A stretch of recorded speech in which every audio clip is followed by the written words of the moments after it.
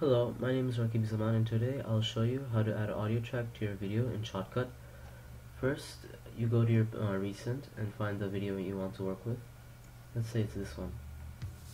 Okay. You then drag it to your timeline, and we want to add a different audio to our video. So you right click, you add audio track, and you have an audio track down below.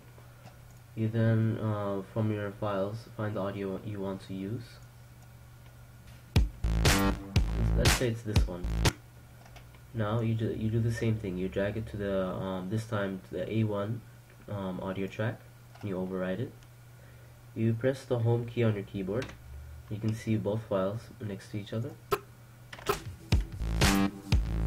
Now if you want to mute the audio from the previous video, you right click or left click the video. You press the plus sign in the filters. You press mute, and that's how you mute the video.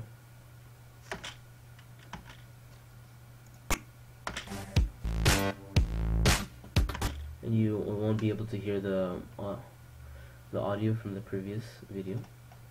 And if you have any questions, please ask. Lastly, if you want to finish the video, you hit the encode and encode file. Thank you for listening.